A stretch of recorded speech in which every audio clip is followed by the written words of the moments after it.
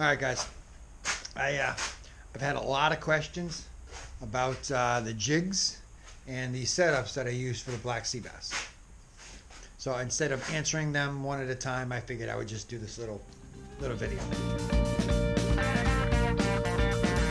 Guaranteed to get what you need, and that's what you want.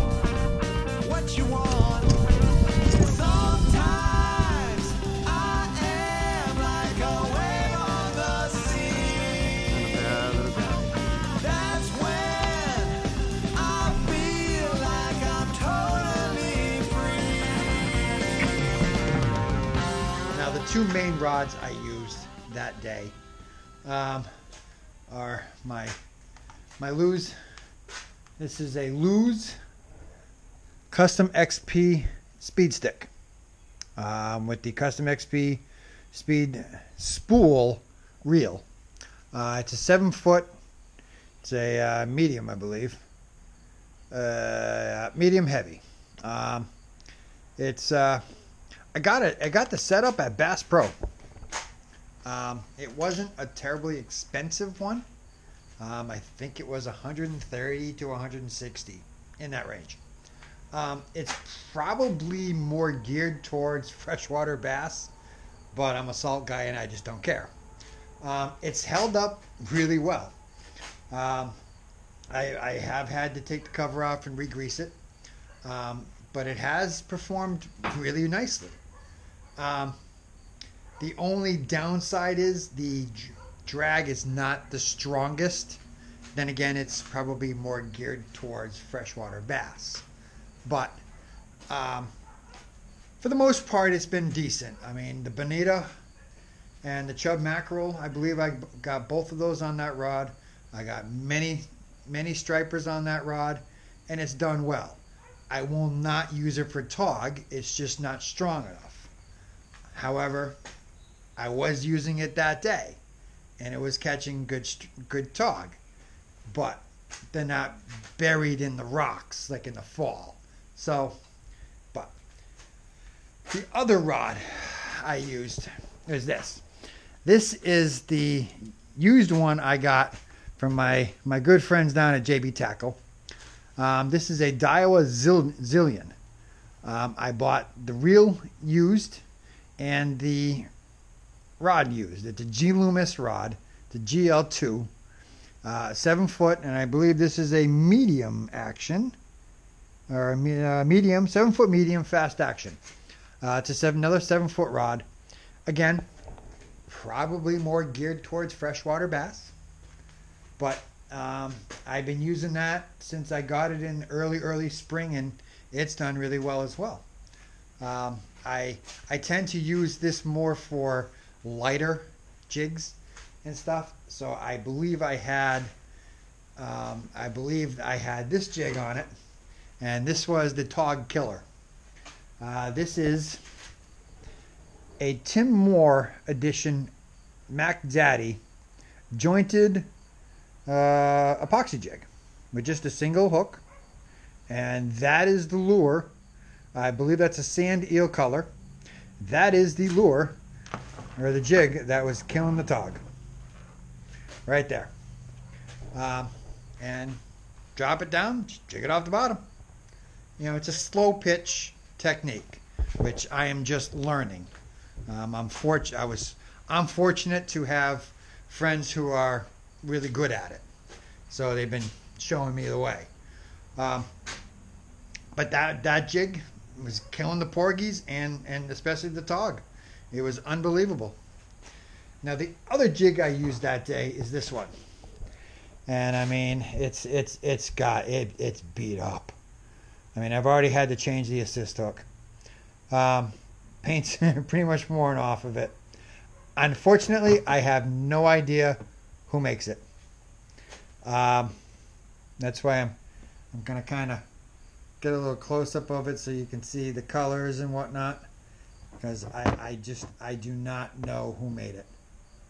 I don't even know the weight of it. I'm guessing. Well, let's see if I can figure it out. What is this? That is I think that's an 80. That's an 80 gram. This is a 40 gram, I believe. It's a 60 gram. 60. That's probably a 60 gram. In that ballpark, anyway. It's a good heavy little jig, and you know, as you saw in the video, they were killing them. I do not remember which one the black sea bass was caught on. I believe it was the unnamed one, but I'm not. I'd have to look at the footage. I don't remember. But both of those jigs performed flawlessly. Now, the other, well, I shouldn't even say the other. The video that I have not released yet of the Cape Cod. This Tim Moore edition Mac Daddy I used, and it was awesome. I used it that day, and it was killing the fish as well. The unnamed, I believe I did use as well. But the jig that, or the lure that worked great too, is this. This is a Nomad Riptide 90. Or I'm sorry, 105. The Riptide 105. It's a long cast. It's weighted. No, there's no rattle. It is a weighted lure. It obviously has 2 inline singles. But this bait here, I was jigging this. I was jigging this off the bottom like a regular jig. And the black sea bass were killing it.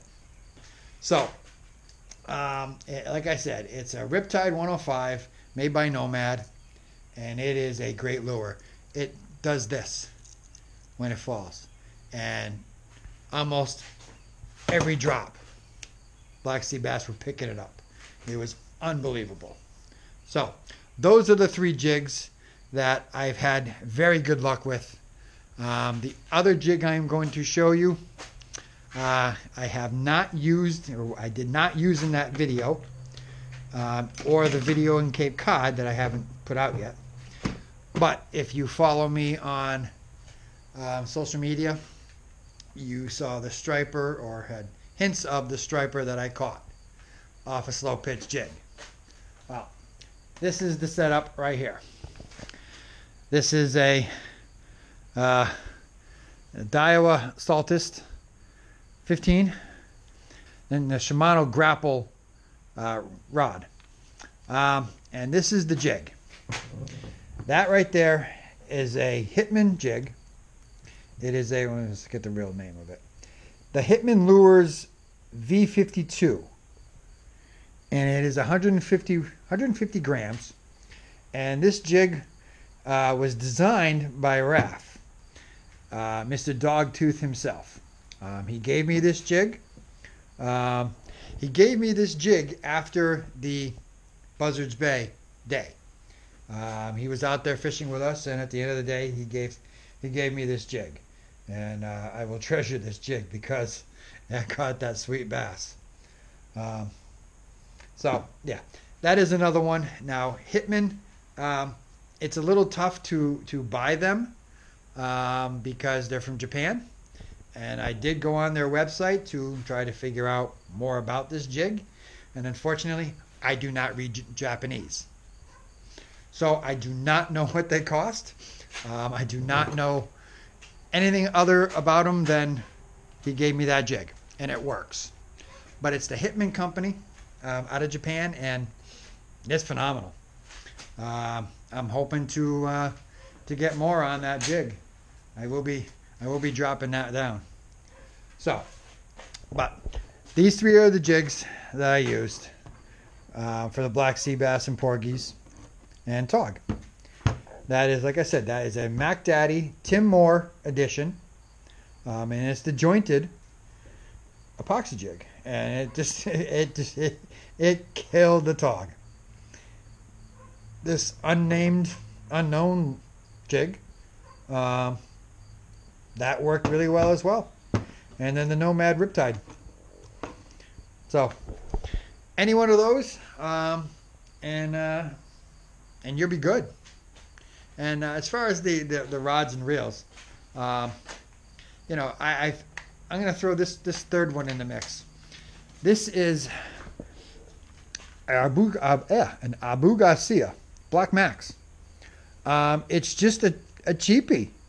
The rod broke, so now I have a Fenwick, that Fenwick rod I picked up.